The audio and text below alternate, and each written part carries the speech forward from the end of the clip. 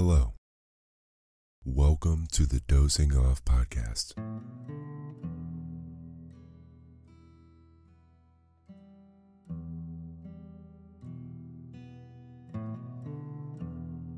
I'm your host and narrator, Lance Lewis, and this is a podcast where I read you to sleep.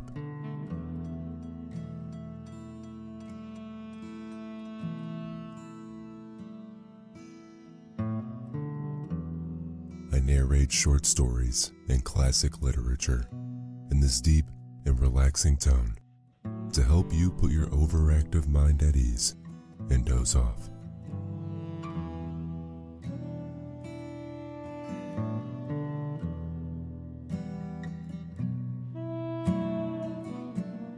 Tonight, I'll be narrating the first part of Hans Christian Andersen's The Little Mermaid.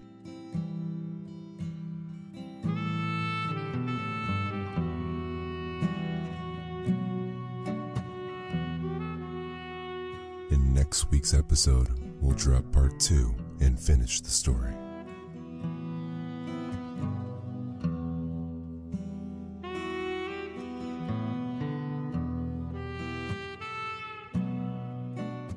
Whether you're listening to Dozing Off for the first time tonight, or you've been part of the Dozing Off community from the beginning, I appreciate you immensely for tuning in. And here we go.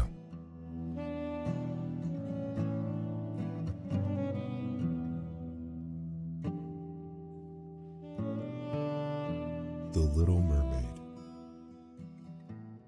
Far out in the ocean, the water is as blue as the petals of the loveliest cornflower, and as clear as the purest glass. But it is very deep too. It goes down deeper than any anchor rope will go, and many, many steeples would have to be stacked one on top of another to reach the bottom to the surface of the sea. It is down there that the sea folk live. Now don't suppose that there are only bare white sands at the bottom of the sea. No, indeed. The most marvelous trees and flowers grow down there, with such piled stalks and leaves that least stir, and the water makes them move about as though they were alive. All sorts of fish, large and small, dart among the branches, just as birds fit through the trees up here. From the deepest spot in the ocean rises the palace of the Sea King.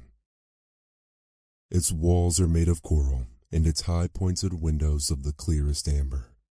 But the roof is made of mussel shells that open and shut with the tide. This is a wonderful sight to see, for every shell holds glistening pearls, any one of which would be the pride of a queen's crown. The Sea King down there had been a widower for years, and his old mother kept house for him. She was a clever woman, but very proud of her noble birth. Therefore she flaunted 12 oysters on her tail, while the other ladies of the court were only allowed to wear 6. Except for this, she was an altogether praiseworthy person, particularly so because she was extremely fond of her granddaughters, the little sea princesses. They were 6 lovely girls, but the youngest was the most beautiful of them all. Her skin was as soft and tender as a rose petal, and her eyes were as blue as the deep sea. But like all the others, she had no feet. Her body ended in a fishtail.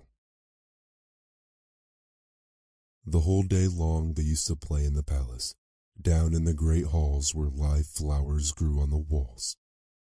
Whenever the high amber windows were thrown open, the fish would swim in, just as swallows dart into our rooms when we open the windows. But these fish now would swim right up to the little princesses to eat out of their hands and let themselves be petted. Outside the palace was a big garden with flaming red and deep blue trees. Their fruit glittered like gold, and their blossoms flamed like fire on the constantly waving stalks. The soil was very fine sand indeed, but as blue as burning brimstone. A strange blue veil lay over everything down there. You would have thought yourself aloft in the air with only the blue sky above and beneath you, rather than down at the bottom of the sea. When there was a dead calm, you could just see the sun like a scarlet flower with light streaming from its calyx. Each little princess had her own small garden plot, where she could dig and plant whatever she liked. One of them made her little flower bed in the shape of a whale. Another thought it neater to shape hers like a little mermaid, but the youngest of them made hers as round as the sun, and there she grew only flowers which were as red as the sun itself. She was an unusual child, quiet and wistful, and when her sisters decorated their gardens with all kinds of odd things they had found in sunken ships, she would allow nothing in hers except flowers as red as the sun and a pretty marble statue.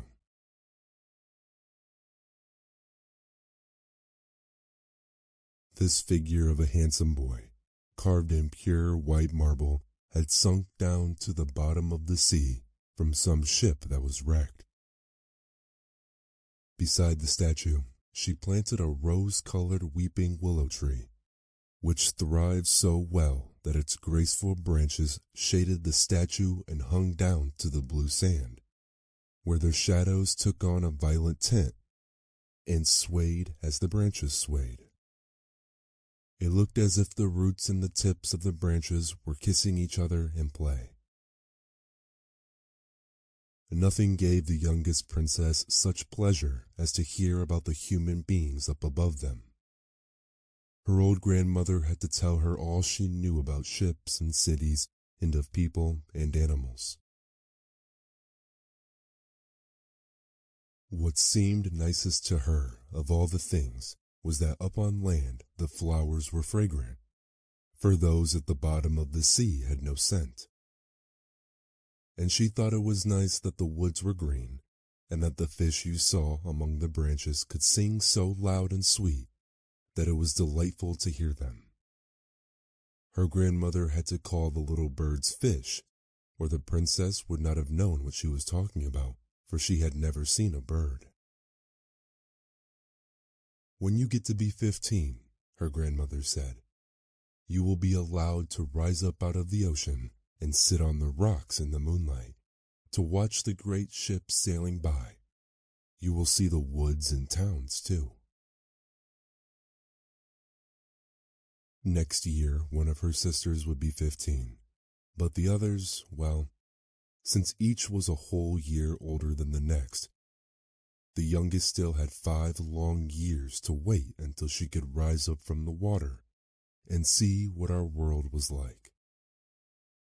But each sister promised to tell the others about all that she saw and what she found most marvelous on her first day. Their grandmother had not told them half enough, and there were so many things that they longed to know about. The most eager of them all was the youngest, the very one who was so quiet and wistful. Many a night she stood by her open window and looked up through the dark blue water, where the fish waved their fins and tails. She could just see the moon and stars. To be sure, their light was quite dim, but looked at through the water they seemed much bigger than they appear to us. Whenever a cloud-like shadow swept across them, she knew that it was either a whale swimming overhead or a ship with many human beings aboard it. Little did they dream that a pretty young mermaid was down below, stretching her white arms up toward the keel of their ship. The eldest princess had her 15th birthday, so now she received permission to rise up out of the water. When she got back, she had 100 things to tell her sisters about, but the most marvelous thing of all, she said, was to lie on a sandbar in the moonlight when the sea was calm, and to gaze at the large city on the shore, where the lights twinkled like hundreds of stars, to listen to music, to hear the chatter and clamor of carriages and people, to see so many church towers and spires, and to hear the ringing bells. Because she could not enter the city, that was just what she most dearly longed to do. Oh, how intently the youngest sister listened. After this, whenever she stood at her open window at night and looked up through the dark blue waters, she thought of that great city with all of its clatter and clamor, and even fancied that in these depths she could hear the church bells ring. The next year, her second sister had permission to rise up to the surface and swim wherever she pleased. She came up just at sunset, and she said that this spectacle was the most marvelous sight she had ever seen. The heavens had a golden glow, and as for the clouds, she could not find words to describe their beauty. Splashed with red and tinted with violet, they sailed over her head. But much faster than the sailing clouds were wild swans in a flock. Like a long white veil trailing above the sea, they flew toward the setting sun. She too swam toward it, but down it went, and all the rose-colored glow faded from the sea and sky. The following year, her third sister ascended, and as she was the boldest of them all, she swam up Broad River that flowed into the ocean. She saw gloriously green, vine-colored hills. Palaces and manor houses could be glimpsed through the splendid woods. She heard all the birds sing, and the sun shone so brightly that often she had to dive under the water to cool her burning face. In a small cove, she found a whole school of mortal children paddling about in the water quite naked. She wanted to play with them, but they took fright and ran away. Then along came a little black animal. It was a dog, but she had never seen a dog before. It barked at her so ferociously that she took fright herself and fled to the open sea. But never could she forget the splendid woods, the green hills, and the nice children who could swim in the water although they didn't wear fishtails. The fourth sister was not so venturesome. She stayed out far among the rough waves, which she said was a marvelous place. You could see all around you for miles and miles, and the heavens up above you were like a vast dome of glass.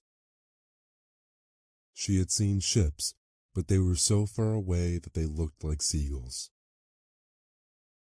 Playful dolphins had turned somersaults, and monstrous whales had sprouted water through their nostrils so that it looked as if hundreds of fountains were playing all around them.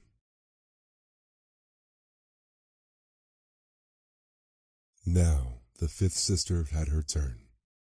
Her birthday came in the winter time, so she saw things that none of the others had seen. The sea was a deep green color, and enormous icebergs drifted about. Each one glistened like a pearl, she said, but they were more lofty than any church steeple built by man. They assumed the most fantastic shapes and sparkled like diamonds. She had seated herself on the largest one, and all the ships that came sailing by sped away as soon as the frightened sailors saw her there with her long hair blowing in the wind. In the late evening, clouds filled the sky. Thunder cracked and lightning darted across the heavens. Black waves lifted those great bergs of ice on high, where they flashed when the lightning struck.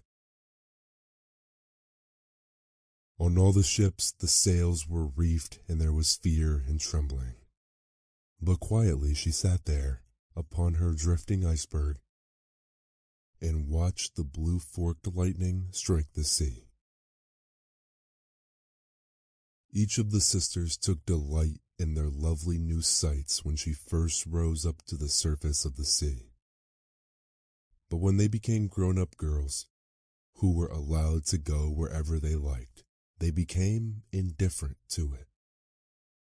They would become homesick, and in a month they said that there was no place like the bottom of the sea where they felt so completely at home.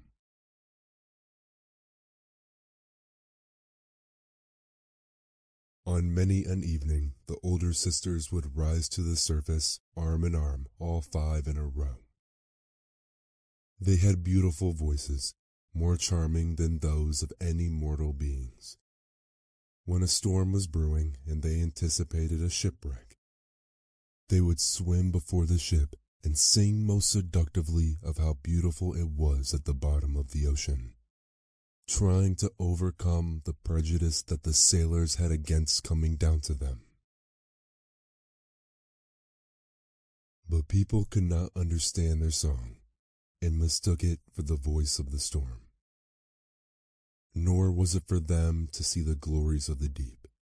When their ship went down, they were drowned, and it was as dead men that they reached the Sea King's palace. On the evenings when the mermaids rose through the water like this, arm in arm, the youngest sister stayed behind all alone, looking after them and wanting to weep.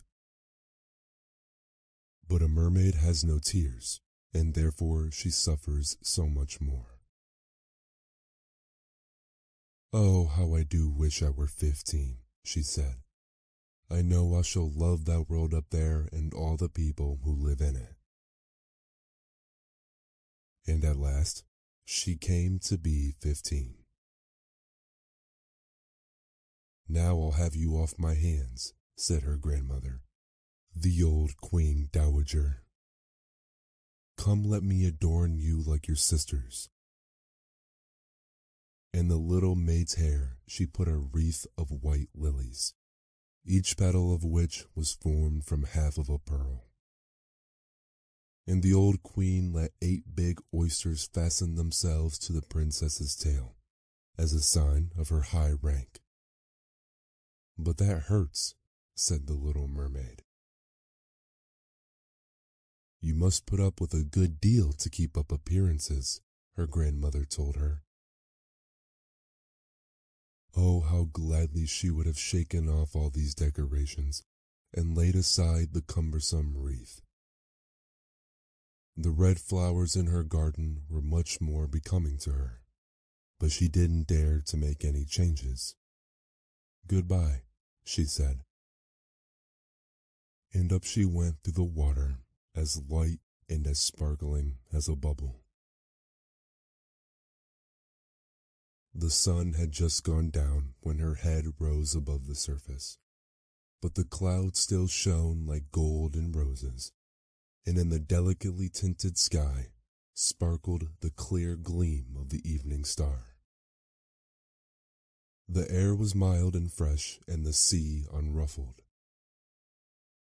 A great 3-masted lay in view with only one of its sails set, for there was not even the whisper of a breeze, and the sailors idled about in the rigging and on the yards. There was music and singing on the ship, and as night came on, they lighted hundreds of such brightly colored lanterns that one might have thought the flags of all nations were swinging in the air.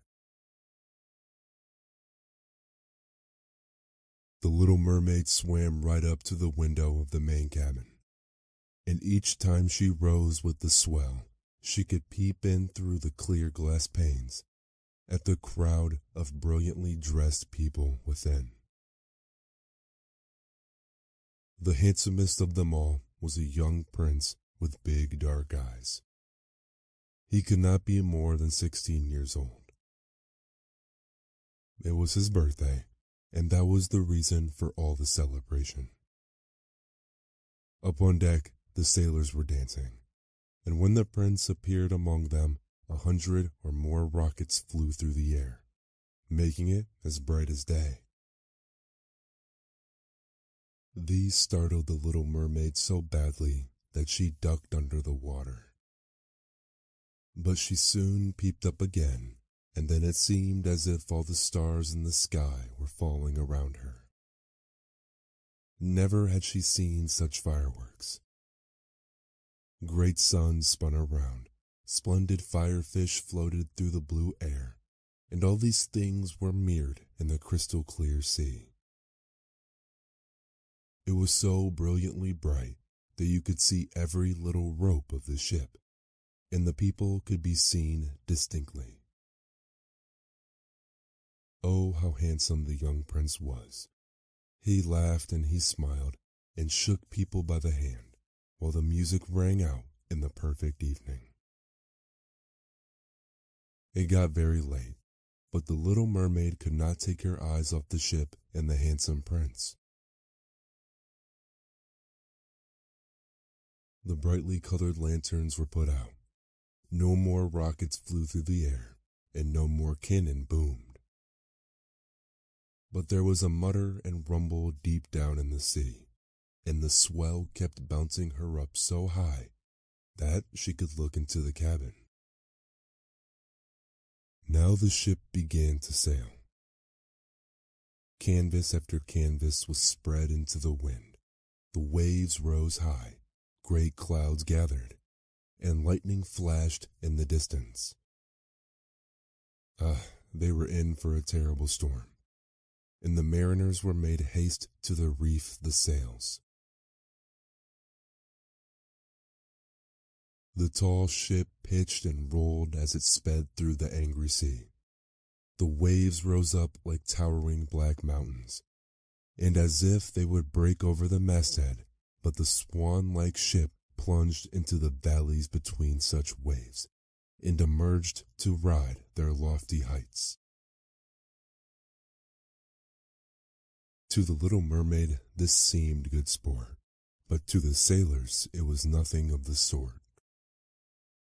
The ship creaked and labored. Thick timbers gave way under the heavy blows.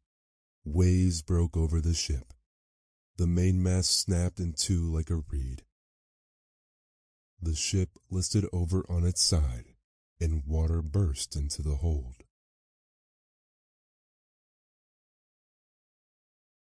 Now the little mermaid saw that people were in peril, and that she herself must take care to avoid the beams and wreckage tossed about by the sea. One moment it would be black as pitch, and she couldn't see a thing. Next moment the lightning would flash so brightly that she could distinguish every soul on board. Everyone was looking out for himself as best he could. She watched closely for the young prince, and when the ship split in two, she saw him sink down in the sea. At first she was overjoyed that he would be with her, but then she recalled that human could not live under the water, and he could only visit her father's palace as a dead man. No, he should not die. So she swam in among all the floating planks and beams, completely forgetting that they might crush her. She dived through the waves and rode their crests, until at length she reached the young prince, who was no longer able to swim in that raging sea. His arms and legs were exhausted, his beautiful eyes were closing, and he would have died if the little mermaid had not come to help him. She held his head above water, and let the waves take them wherever the waves went. At daybreak, when the storm was over, not a trace of the ship was in view. The sun rose out of the waters red and bright, and its beam seemed to bring the glow of life back to the cheeks of the prince, but his eyes remained closed. The mermaid kissed his high and shapely forehead. As she stroked his wet hair in place, it seemed to her that he looked like the marble statue in the little garden. She kissed him again and hoped that he would live. She saw dry land rise before her in high blue mountains, topped with snow as glistening white as if a flock of swans were resting there. Down by the shore were splendid green woods, and in the foreground stood a church, or perhaps a convent, she didn't know which, but anyway, it was a building. Orange and lemon trees grew in its garden, and tall palm trees grew beside the gateway. Here the sea formed a little harbor, quite calm and very deep. Fine white sand had been washed up below the cliffs.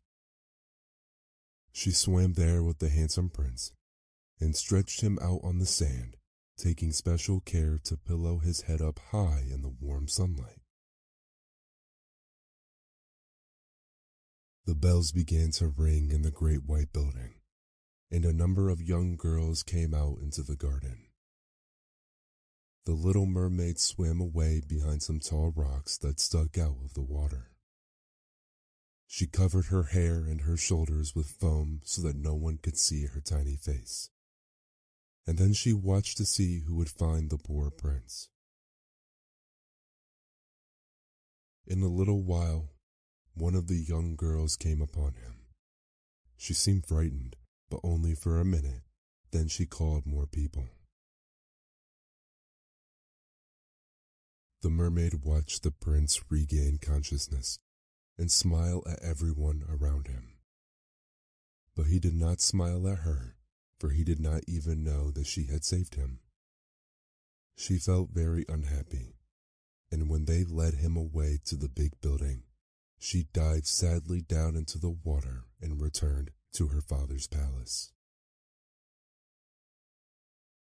She had always been quiet and wistful, and now she became much more so. Her sisters asked what she had seen on her first trip up to the surface, but she would not tell them a thing. Many evenings and many mornings she revisited the spot where she had left the prince. She saw the fruit in the garden ripened and harvested, and she saw the snow on the high mountain melted away. But she did not see the prince, so each time she came home sadder than she had left. It was her one consolation to sit in her little garden and throw her arms about the beautiful marble statue that looked so much like the prince. But she took no care of her flowers now. They overgrew the paths until the place was wilderness, and their long stalks and leaves became so entangled in the branches of the tree that it cast a gloomy shade. Finally, she couldn't bear it any longer. She told her secret to one of her sisters.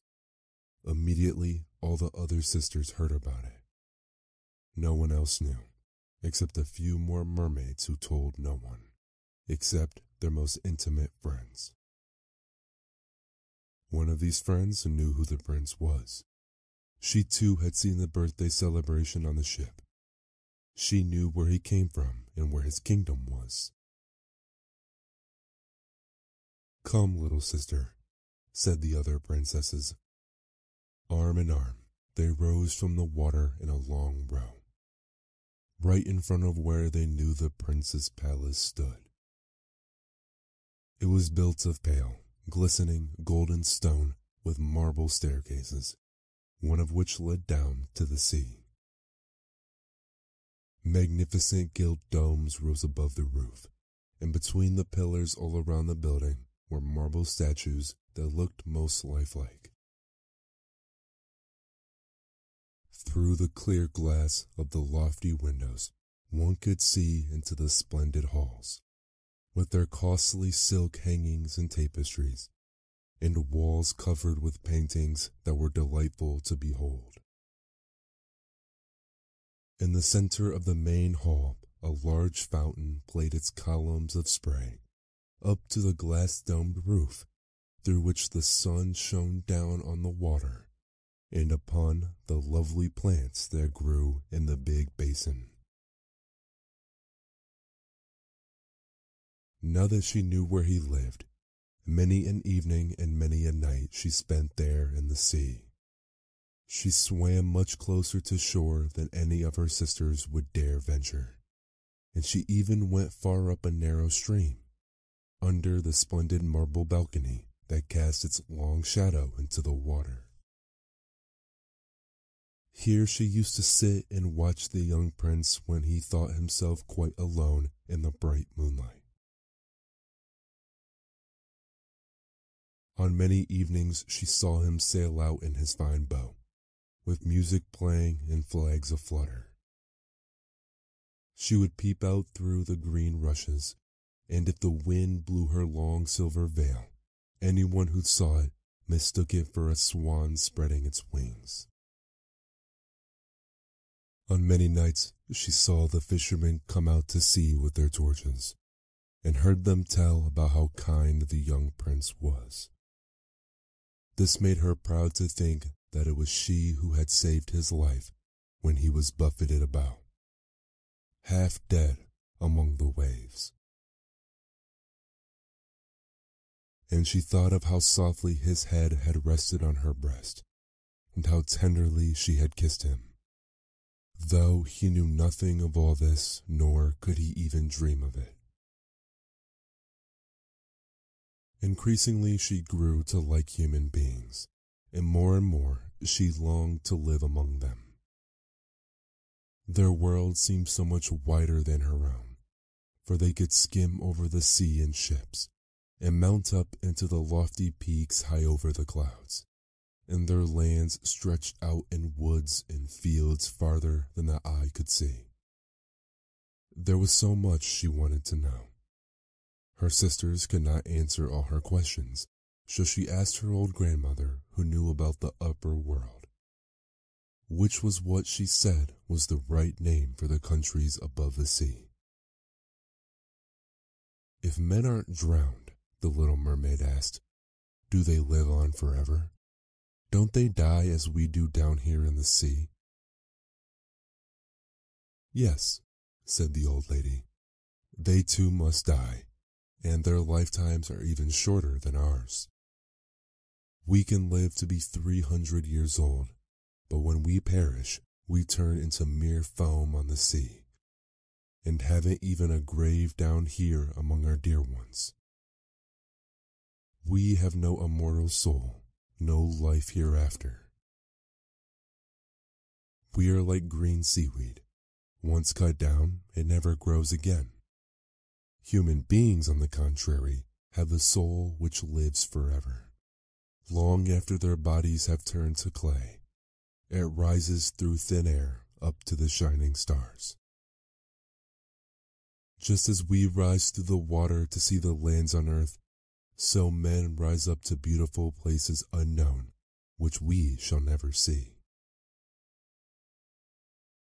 Why weren't we given an immortal soul? The little mermaid sadly asked. I would gladly give up my 300 years if I could be a human being for only a day, and later share that in heavenly realm. You must not think about that, said the old lady. We fare much more happily and are much better off than the folk up there. Then I must also die and float as foam upon the sea, not hearing the music of the waves and seeing neither the beautiful flowers nor the red sun. Can't I do anything at all to win an immortal soul?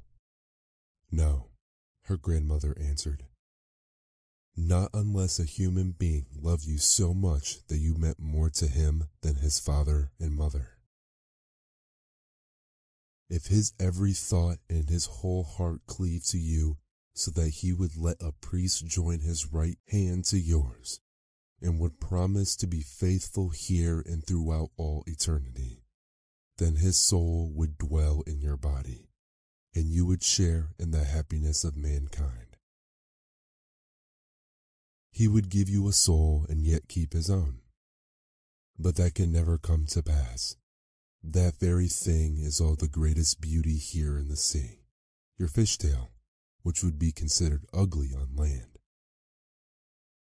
They have such poor taste that to be beautiful there, you have to have two awkward props, which they call legs. The little mermaid sighed and looked unhappily at her fishtail. Come, let us be gay, the old lady said. Let us leap and bound throughout the 300 years that we have to live. Surely that is time to spare.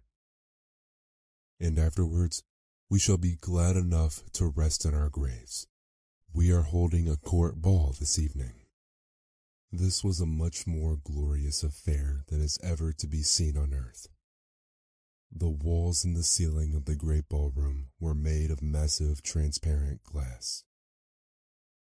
Many hundreds of rose red and grass green shells stood on each side of the rose, with the blue flames that burned in each shell, illuminating the whole room and shining through the walls so clearly that it was quite bright in the sea outside.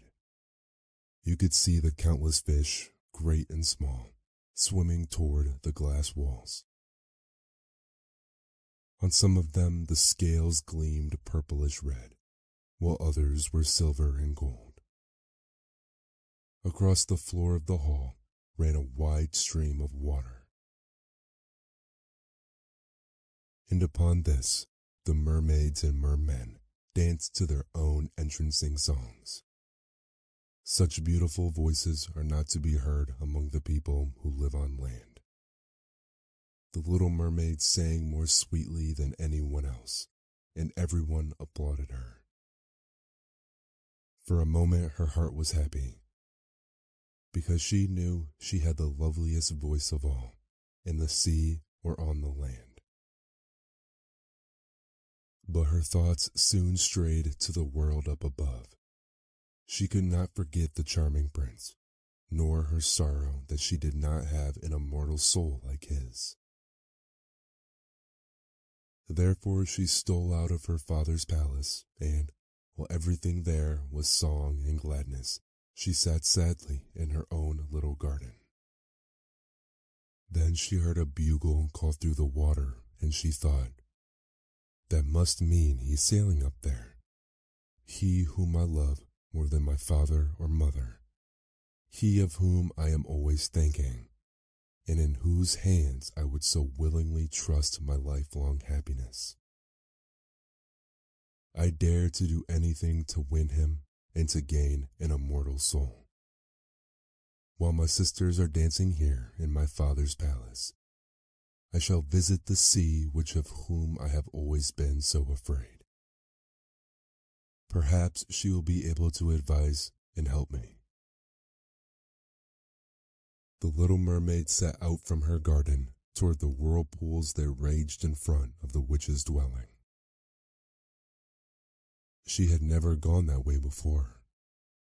No flowers grew there, nor any seaweed.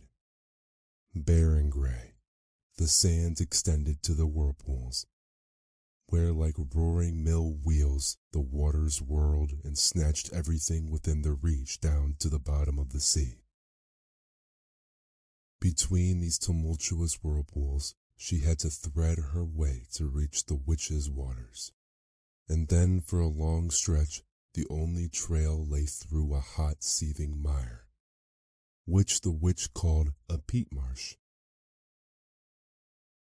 Beyond it her house lay in the middle of a weird forest, where all the trees and shrubs were polyps, half animal and half plant.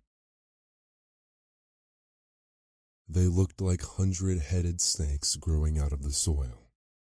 All their branches were long, slimy arms, with fingers like wriggling worms. They squirmed, joint by joint, from their roots to their outermost tentacles, and whatever they could lay hold of, they twined around and never let go. The little mermaid was terrified and stopped at the edge of the forest. Her heart thumped with fear, and she nearly turned back. But then she remembered the prince and the souls that men have, and she summoned her courage. She bound her long flowing locks closely about her head, so that the polyps could not catch hold of them, folded her arms across her breast, and darted through the water like a fish. In among the slimy polyps that stretched out their writhing arms and fingers to seize her, she saw that every one of them held something that it had caught with its hundreds of little tentacles, and to which it clung as with strong hoops of steel. The white bones of men who had perished at sea and sunk to these depths could be seen in the polyps' arms. Ships' rudders and seamen's chests, and the skeletons of land animals had also fallen into their clutches. But the most ghastly sight of all was a little mermaid whom they had caught and strangled. She reached a large muddy clearing in the forest, where big fat water snakes slithered about, showing their foul yellowish bellies. In the middle of this clearing was a house built of the bones of shipwrecked men. And there sat the sea witch, letting a toad eat out of her mouth, just as we might feed sugar to a little canary bird. She called the ugly fat water snakes her little chickabiddies, and let them crawl and sprawl about her spongy bosom. "I know exactly what you want," said the sea witch. "It is very foolish of you, but the same you shall have your way, for it will bring you grief, my proud princess. You want to get rid of your fishtail and have two props instead, so that you can walk about like a human creature and have the young prince fall in love with you, and with him and an immortal soul besides." At this, the witch gave such a loud cackling laugh that the toad and the snakes were shaken to the ground, where they lay writhing. "You are just in time," said the witch. "After the sun comes up tomorrow, a whole year would have to go by before I could be of any help to you. Jay shall compound you a draught, and before sunrise you must swim to the shore with it, seat yourself on dry land, and drink the drought down. Then your tail will divide and shrink until it becomes what the people on earth call a pair of shapely legs. But it will hurt. It will feel as if a sharp sword slashed through you. Everyone who sees you will say that you are the most graceful human being they have ever laid eyes on. For you will keep your gliding movement, and no dancer will be able to tread as lightly as you. But every step you take will feel as if you were treading upon knife blades so sharp that blood must flow. I am willing to help you, but are you willing to suffer all this?" "Yes," the little mermaid said in a trembling voice, as she thought of the prince and of gaining a human soul. "Remember," said the witch, "once you have taken human form, you can never be a mermaid again. You can never come back through the waters to your sisters or to your father's palace. And if you do not win the love of the prince so completely that your sake he forgets his father and mother, cleaves to you with his every thought and his whole heart, and lets the priest join your hands in marriage, then you will win no immortal soul. If he marries someone else, your heart will break on the very next morning, and you will become foam of the sea."